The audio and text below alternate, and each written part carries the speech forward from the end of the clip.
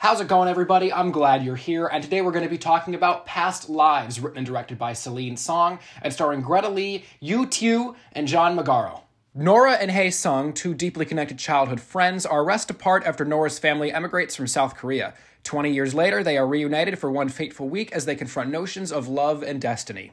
So this is going to be a very difficult film for me to talk about, because it was very difficult for me to form words after I left the screening. And usually when I'm done seeing a movie, I usually come home and I review it right away while it's still fresh in my mind. But this film hit me so hard that I really couldn't do anything when I got back home.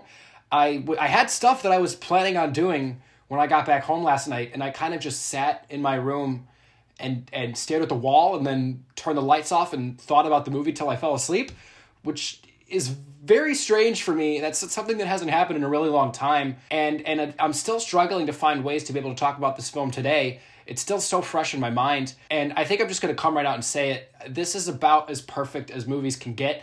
And it might be one of the best movies I've seen in my entire life. And I try my best not to be hyperbolic, especially not with new releases like this. But this film just hit me so hard and on such a deep personal level, because it's such a simple story, but it's so relatable. It's not even something that everybody goes through, but the feelings that these people go through are something that are universal to everybody.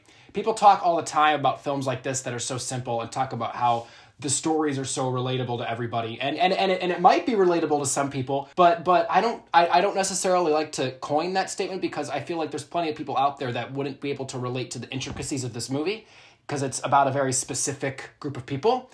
But what makes this film so universally relatable is the feelings that these people go through. I believe feelings are a lot more universal than the actual stories. And the feelings of these characters in this film are so raw and so different.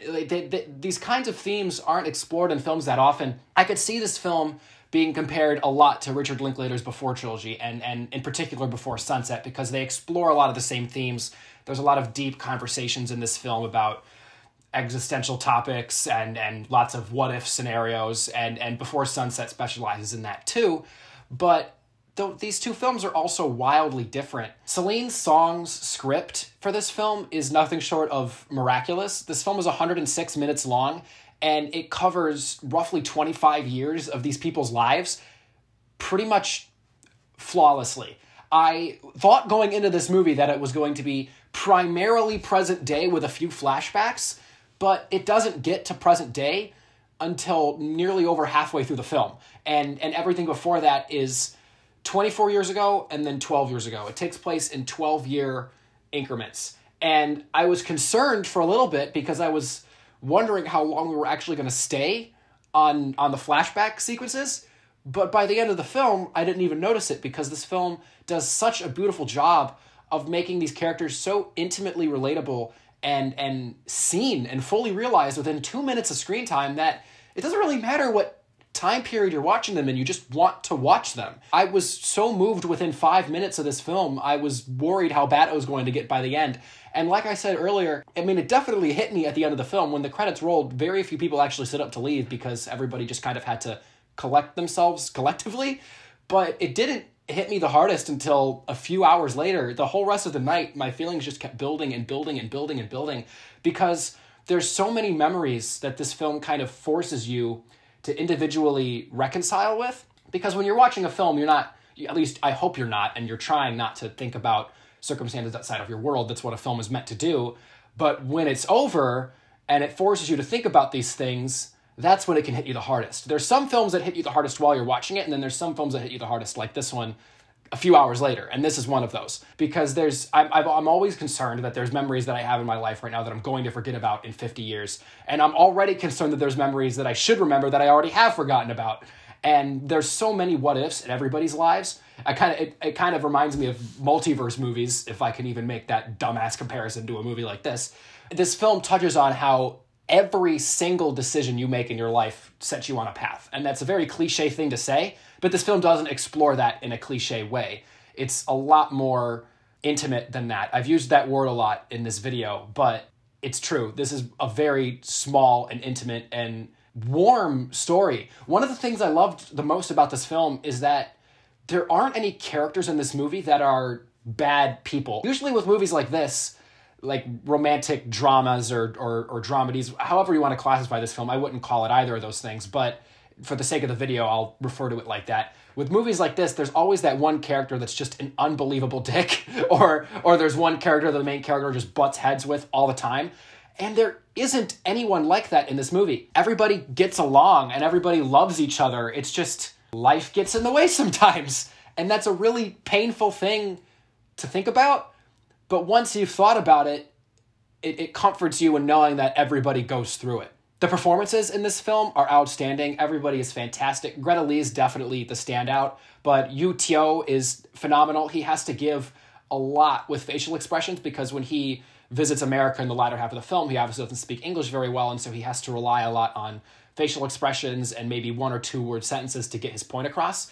And he does it better than people can in an 8-minute monologue in 2 seconds of a facial expression. It's mind-blowing what he's able to do. John Magaro is hilarious in this film. He's not in the movie for very long, but his presence is very much known. All three of these characters are not on screen together at the same time very much, but when they are, it's the most miraculous thing you've ever seen. There's a scene towards the end of this film where the three main characters are talking in a bar, and it's my favorite scene in a film all year. The dialogue is poetically written. It's directed beautifully. The cinematography and editing in this film is brilliant.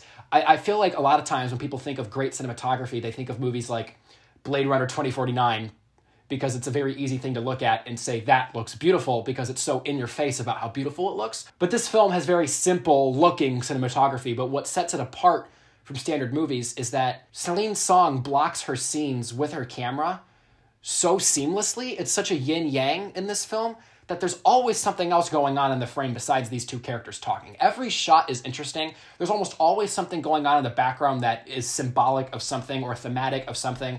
There's never a shot in this movie that's just there to get the job done or to show a character's face. There's always something happening in the frame in this film, and it's gorgeous to look at. The editing, too, is very subtle, but when it wants to show you something and it wants to make you feel a certain way, it can do it with a single cut.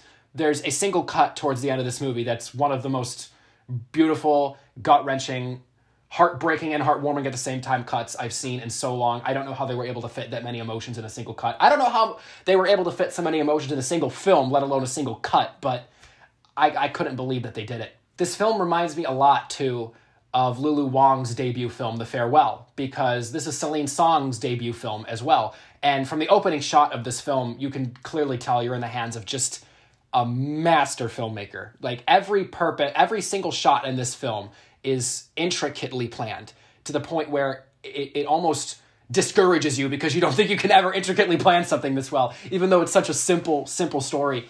And the reason why this reminds me of The Farewell so much, besides the fact that they're debut films from a director that are 100 minutes long, distributed by A24 about the Asian American immigrant experience, is they explore a lot of the same themes, but in such different ways. The Farewell is a lot more tragic than this film in a lot of ways. And this film is also a lot more tragic than The Farewell in a lot of ways. The Farewell is a lot more hopeful than this film in a lot of ways.